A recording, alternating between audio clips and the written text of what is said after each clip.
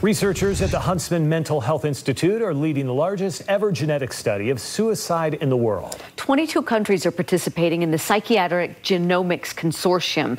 And as this Healthy Mind Matters report shows, their research could one day help families prevent suicide. Need anything else from the fridge? Dinner time in the Cowler household. Skylar, how are classes coming? Pretty good.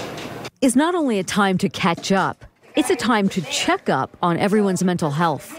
We do, daily almost. That's because suicide has had a devastating impact on their family.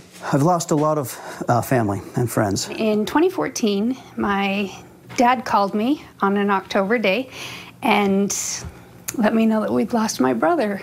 2 years later, Katie Cowler also lost a cousin to suicide. Then in 2019, she lost her sister.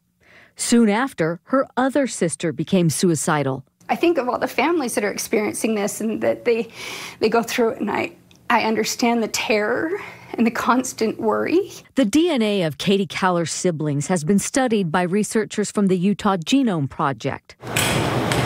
For Brandon Cowler, the research is not only personal, it's part of his profession. It's a little harder because it hits close to home. He's an assistant and researcher at the medical examiner's office, where DNA and data on all suicide deaths in Utah are collected. He helps conduct the psychological autopsies. It was hard to dial the phone and wonder what kind of response I'd get on the other end. And as we continued interview after interview, people thanked me.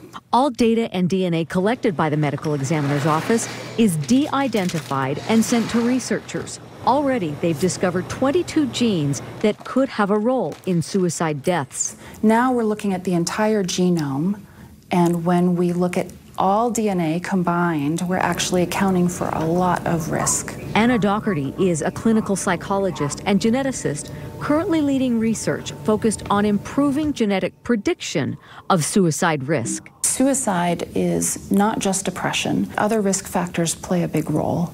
So, for example, ADHD, impulsivity, alcohol use, all play significant roles in increasing someone's risk for suicide. Knowing that families could have that kind of information before they experience a suicide brings Katie Cowler a lot of hope. I know that there is so much that we can do, and there's so much that we can learn. So interesting. The Cowler family will be among hundreds of other families participating in the Out of Darkness Walk to prevent suicide. It's this Saturday at Veterans Memorial Park in West Jordan. Check-in starts at 9 o'clock and the walk starts at 10. You can find more information on KSLTV.com. If you or somebody you know is struggling with thoughts of suicide, call the Suicide Prevention Hotline at 988.